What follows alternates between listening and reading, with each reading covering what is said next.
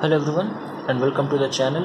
So today in this video we are going to talk about the magnetic moment of coordination compound, and we are going to solve few questions which were asked in CSIR net exam in previous like 1 or 2 years. Alright, so see, magnetic moment of coordination compound is very important topic from the coordination compound itself, and if you see the question paper, usually every year 1 or 2 questions of 4 marks has been asked from this topic. So that's why I have taken this topic and I am trying to explain it in detail. Alright, so just stick to the video, watch it full, and so that you will not your 4 marks question would not be left out in the upcoming exam. Alright, so before starting the topic, I would like to tell you guys that I have started making videos for basics of organic chemistry. If you are weak in organic chemistry, if you want to build up your concept in organic chemistry, or if you want to suggest some of your friends or juniors about organic chemistry concept, then you can watch my videos on Unacademy. There I have posted few courses which are related to the very basics of organic chemistry, from very general organic chemistry, and those are going to help you for CSIR net exam as well, because there you are going to understand how the stability of carbocation is attained, how different effects are being done. All right, like inductive effect, electromagnetic effect, resonance and all. So the very basics of organic chemistry, if you want to learn them, then the link is given in the description. You can click on the link to follow me, and the courses are already available in the Unacademy. All right, so let's begin with the topic.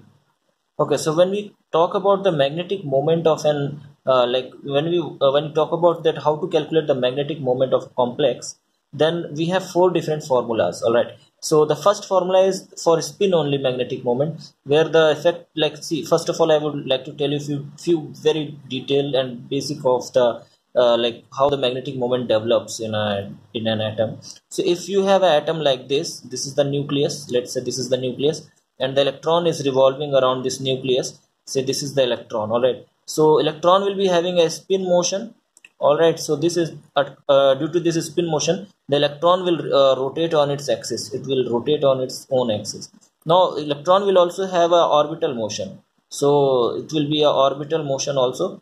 So this orbital motion, that means the electron is revolving around the nucleus also. So electron is exhibiting 2 types of motion. One is around its own axis and one is around this nucleus. So the 2 motions can generate 2 electric fields, which in turn will generate the magnetic field, and thus magnetic moment will be developed. So this magnetic moment, which is developed only because of the spin motion, is called mu spin, or magnetic moment, or spin only magnetic moment. Now sometimes what happens, that spin motion and orbital motion both together give the magnetic moment of the the total magnetic moment of the compound or the electron is confined because of the spin and orbital both motions. So that is called when the spin orbital coupling occurs. So in that case we call that the spin orbital coupling has been done, and there the orbital the magnetic moment formula will change. Now then again there are few more heavier atoms, like your lanthanides and actinides. For them, since they are heavier, their electrons, like the valence electrons, are very far away from the nucleus. So for them, what happens, the formula for calculating the magnetic moment is different. All right, so and then again there is some some more effects which cause few deviation from the normal spin only magnetic moment. So we'll try to find out the formulas which are already derived, and which you should learn, which you should keep in mind to solve questions, and based on this formula and where to apply these things. The basic things and most important thing is where to apply these formula. So I am going to tell you that how to apply these formula, where to apply them, so that you won't get you won't solve the questions wrong. And at the end of the video I'll solve the questions as well, in I'll take the question directly from the examinations and I'll try to solve it. So the first formula is for mu spin only. So it is for just the magnetic moment which is caused just because of the spin of the electron. So this is a spin only magnetic moment. For this the formula is under root 4s, s plus 1, where s is the spin quantum number or the spin of the electron. All right, so if you have 2 unpaired electrons, for 1 unpaired electron the value of s is half. For 2 it will be half plus half, that will be 1. So value of s will be 1. So either you can use this formula or you can use this formula, where n is the number of unpaired electrons. So mu spin is equals to n plus 2, where n is number of unpaired electrons. So n is number of unpaired electrons. All right, and The next formula, that is mu s plus L. Now this formula is for when spin orbital coupling occurs. So when the spin orbital coupling occurs, you have to use this formula. Either you can use this, you have to just the spin only formula is there, and you have just added this term, that is L plus 1. L is your, as I told you, that L was like for d orbital, the value of L was like this. So plus 2 plus 1 0 minus 1 minus 2. So if your electron, like you have to calculate L will be your sigma ml value. Alright, so if you have one electron like this, so the value of L will be plus 2. If you have two electrons like this, and then your value of L will be 3. So like that you have to calculate the value of L. Now you can use this formula or this formula. Okay, so just I'm telling that what are these formulas, then I'll tell you that where to apply them. Now if one more formula is there, that is mu is equals to, now when this formula is used, all right, so this is used when the spin orbital coupling occurs. Now when the spin orbital coupling will occur, now this is very important question, that when the spin orbital coupling will occur. So for this you have to keep in mind that one T2G orbital is asymmetrically filled. All right, then only spin orbital coupling occurs, or it is in the case of octahedral complex. Now in tetrahedral complex, when the T2 orbital is asymmetrically filled, then the spin orbital coupling will occur. So this you have to keep in mind, that when the spin orbital coupling will occur, when T2G orbital or the T2 orbital will be asymmetrically filled. All right, now the third formula, that is mu is equals to G under root J plus 1. For here this formula is used for heavier atoms. This is used for heavier atoms like F block elements. All right, so for F block elements, this formula is used. Now what are the terms over here? So as you can see, the J is the Russell Saunders that spin orbital coupling value. All right, so and what is the G here? So G, the value of G is given by, so I'm just writing the formula once again. So it's G under root J plus 1, where G is given by, G is equals to 1 plus S plus 1 plus J plus 1 minus L plus 1 upon 2J plus 1. So these are the formula. All right, now see how to calculate the value of J. So J is equals to L plus S. Okay, if your orbital is like more than half filled. If your orbital is less than half filled, then you have to use L minus L. If it is less than half filled. Okay, so these are the like this you have to calculate the value of J. The fourth and the last formula is mu effective is equals to mu spin 1 minus alpha lambda upon delta. So just write it down once again. So mu effective is equals to mu spin into 1 minus alpha lambda upon delta. So this formula is used when there is a deviation from spin only magnetic moment. Now this happens in like in the third row and the fourth row elements, like when you go in the 3D elements, not in 3D elements. In 3D elements generally it is seen in copper 2 plus complex, and when you go in 4D and 5D elements, there you will see that the spin only magnetic moment, there is some deviation in the value of spin only magnetic moment, and that deviation is given by this formula. Okay, now what are the terms over here? So the term lambda is spin orbit coupling constant, and alpha is your constant for each energy term.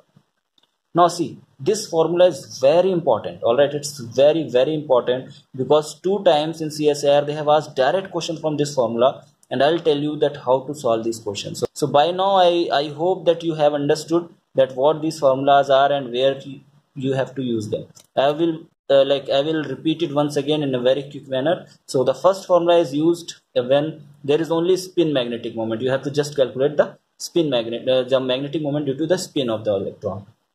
Now the other one is when the spin orbital coupling occurs, and when this will occur, when your T2G or T2 orbital is asymmetrically filled. Now the third formula is for heavier atoms or for the lanthanides and actinides. Now the fourth formula is when like it is generally seen in the 4D and 5D transition metal series, and it happens when there is a certain deviation from the spin only magnetic moment. So these are the formulas. Now let's try to calculate it by solving questions which have came directly in the examination. Alright, so let's try to solve this question which was asked in CSIR June 2016 for 4 marks. The question says that the complex that shows orbital contribution to the magnetic moment. That means the spin orbital coupling. In which of the following the spin orbital coupling will be found. Now let's try to like I told you that where it will be found, where T2G orbital will be asymmetrically filled. Now let's assign the electronic configuration to all of them. So for copper, copper is like 4s1 3d10, but copper 2 plus will be your 3d9 complex. Alright, so this will be your 3d9 complex. So if I fill it, so it will be like 1 2 3 4 5 6 7 8 and 9. So it is your copper 2 plus complex. Now let's check out the other one, that is nickel 2 plus. So it will be 3d8 complex, and it will be filled like this: 1 2 3 4 5 6 sorry 1 2 oh sorry for that. So 1 2 3 4 5 6 7 and 8. So this is your how the nickel will be filled. Now next is cobalt. So cobalt 2 plus is your 3d7 complex. So it's your 3d7 complex. So how we will fill it: 1 2 3 4 5 6 and 7. Now the last one is chromium 2 plus. Now chromium 2 plus is your 3d4 complex. Now 3d4 will be filled like this: 1 2 3 and 4. Now in all the 4 electronic configuration, if you will see that in which of the following the T2G orbital, the below one is T2G and the above one is EG. So you know which of the following the T2G orbital is asymmetrically filled. So here it is completely filled, here it is completely filled, here it is also symmetrically filled, but here it is asymmetrically filled. Alright, so that's why CO complex will show you the orbital contribution. So in this way, the correct option for this question was option number 3. See how easy it was, and it carries 4 marks. So it would have given you 4 marks so easily. Okay, so let's move on to the next question.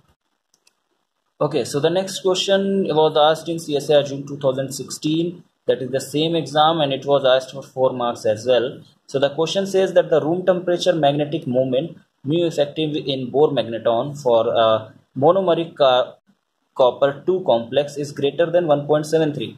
This may be explained using expression. Now you have 4 different expressions which we have already studied about. Now they are asking that which expression will explain this. Now for copper 2 complex, Cu2 plus complex, if I make the like it is a D9 complex, so if I fill the electrons like this, so it will be like 8 and 9. Now you have one unpaired electron, so mu spin will give you the value of under root n plus 2, that will be under root 1 plus 2, that will be under root 3, and it will be 1.73. Now it tells that the value is slightly greater than 1.73. So what will be the reason for that? Now I told you while explaining that this formula, in this formula, mu effective is greater than mu spin because of certain reasons, and it is generally seen in 4D and 5D transition metal complexes, and in 3D it is generally seen in copper complex. So that's why like this is the only formula which tells. Now see here orbital coupling cannot happen, so this formula is not valid for this. Now this is for lanthanides, so this formula is not valid for this. Now and this formula is for spin only. For the spin only you would have got this value only. So these 3 are getting like eliminated, so you have all left out with this option only. And the other reason is that I have already explained that when there is certain deviation from the spin only magnetic moment, then we use this formula. So the correct option for this question will be option number 1. All right, so this was so easy question, and when you student did it wrong, so like so that you understand it well, so that you won't do it wrong in the upcoming exam. All right, so let's move on to the next question. Okay, so this question, it was recently asked in CSIR December 2017 exam, and it says that the following complex is the increasing order of magnetic moment, and they are asking only about the spin only value is. So you have four different complexes. One is titanium 3 plus. All right, so if you calculate the oxidation number of air, so it will be titanium 3 plus. And now this is your chromium 3 plus, manganese 3 plus, and cobalt 3 plus. All right, so we'll try to assign the like make the electronic configuration of them. Now titanium plus 3 will be your D1 complex. If you will fill this like this, so you will be getting a like electronic configuration like this. So you have one unpaired electron, so the value of mu spin will be under root 1 plus 2 means n plus 2, so value of n is 1, so you will get under root 3. So let's leave it like that. Now next is your chromium plus 3. Now chromium plus 3 is nothing but your like say it will be your D3 complex. All right, so it will be your D3 complex. So D3, because chromium is like 4s1 3d5. Now if you remove 3 electrons, so it will be 4s0 and 3d3. So now 3 electrons will be filled like this, and mu spin will be given like under root 3 and 3 plus 2. So 3 plus 2 is 5, 5 3 is a 15. So you are getting under root 15 over here. Now next one is manganese plus 3. Now manganese plus 3 is your D4 complex. So D4 complex, that means if you fill it like this 1, 2, 3 and 4, so alright, so it's a weak field again, so it will be filled like this. So you have 4 unpaired electrons, so mu spin will be under root you will have 4 and 4 plus 1. Okay, so sorry, n plus 2, so 4 plus 2. 4 plus 2 is 6, and 6 4 is under root 24 you've got for this. Now next one is your cobalt plus 3. So cobalt plus 3 is your D6 complex. So D6. Now for D6, the electronic configuration is 1, 2, 3, 4, 5 and 6. Now you have 4 unpaired electrons, so mu spin is under root 4 and 4 plus 2, so it will give you under root 24. Now for these two, the value of mu spin is same. For other two, it is less. So like C and D, it will be slightly equal, and they will be greater than these two. So A will be least, then comes the B, and C and D have little like about to be equivalent values. So that's why the correct option will be option number 4. Alright, so see how easy it was, and it carries 4 marks. So it was asked in CSIR December 2017 exam. We will take one more question at the end of this video. Okay, so let's take this last question. It was asked in CSIR June 2017 exam for 4 marks. The question says that a copper 2 complex having distorted octahedral geometry shows an absorption band at 625 nanometer.